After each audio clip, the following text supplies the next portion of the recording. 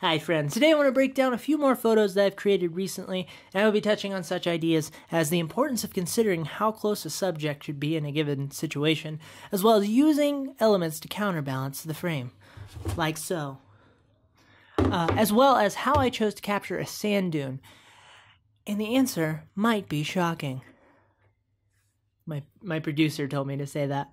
Ralph, it did not go over well this time. Here's the first photo I want to take a look at. This one was taken with my iPhone. However, when I first arrived at this location, I started taking photos with my DSLR. I have found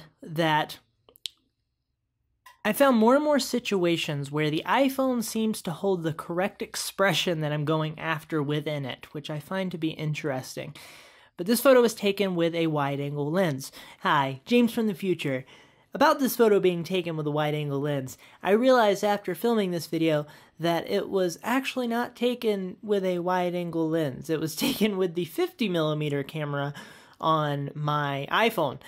I apologize for my miscalculation. I think the principles will still apply here, so let's all suspend our disbelief just like a bad movie plot with all sorts of plot armor and just horrible, convenient things happening. Let's just suspend our disbelief and pretend that this was taken with a fisheye lens, if you guys wouldn't mind. Thank you so much. Now back to past James. How inexperienced you are. And one of the characteristics of a wide-angle lens is it allows more background or more environment into the scene. Another characteristic of a wide-angle lens is the further a subject moves away from you in the scene, the more dramatically the person will become, or whatever your subject is, will become more insignificant. Now, all lenses do this to some extent. However, the dynamic of a wide-angle lens is such that it does that dramatically. So this creates a conundrum. The conundrum is that you have to create proper separation and contrast between the subject or subjects and the rest of the scene while introducing all of this environment into the scene, and while engaging with this dynamic where the subject becomes more and more insignificant as they move further away. In this case, I chose to put the cyclist right up close, and I actually picked a position and let the cyclist ride into that position. And I find this to be a good technique. If the cyclist was not properly close in this scene, the photo would have lost its strength.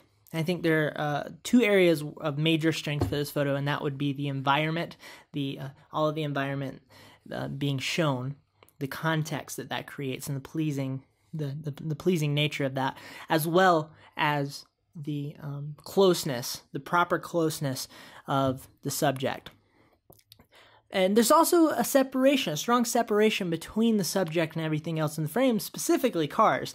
This is actually a very busy road. I got lucky here. I have another photo where there was a car coming out of the back of the cyclist's head, and I haven't looked at that photo yet, but I have a feeling it's going to be rather problematic.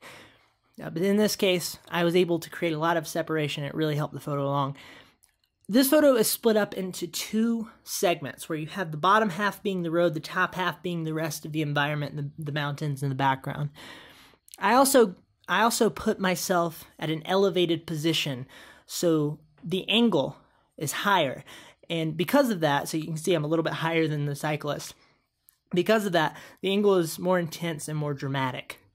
The blues in this scene, of the sky and everything else that's blue in this scene, I post-processed it to be a bit more teal because I tend to enjoy that more than the sort of indigo that you get from skies. I think it worked out well here. This is a photo of my wife in one of the deserts of Nevada, or one of the pieces of the desert in Nevada. And the deserts of Nevada are subtly different than the deserts in Utah, which I'm used to, and I find that difference to be fascinating. All deserts operate on this weird spectrum, but there are a lot more cacti and different types of plants and this and that in the deserts of Nevada. And one of the things I love about this photo is the dramatic light and shadows. You can see her shadow shoots across the bottom of the frame here.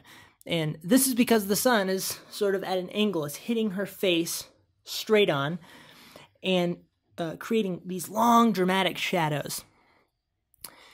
This photo is also split up into two segments as well, perfectly down the middle. You have the top half, which are these cooler tones, and the bottom half, which are these warmer tones, and they contrast each other well. Her head is turned towards us slightly as well. If her head was looking away, I would have taken this photo and thrown it into the furnace of death. There's also a balance between my wife and the tree. There's a counterbalance effect here. Now, it's not perfect, but there also is another interesting effect happening where even though she is closer to the center, she is also closer to us. And even though that tree is further from the center, it's also further from us. So you have this four-dimensional balance kind of happening. And there's also an interesting subtle mirroring in the figures of my wife and the tree. And yes, what I'm saying is that my wife looks like a tree. But she's a beautiful tree. This photo was also taken with my iPhone, and I placed the top of the dunes on the top third of the frame. Strategically, I decided to fill the bottom half of this frame with the vast expanse of the sand, and I really like how this came out. I also think it creates a stronger sense of scale, and the color and texture of the sand is absolutely wonderful for a photo, and it works together well with skin tones of all different variants.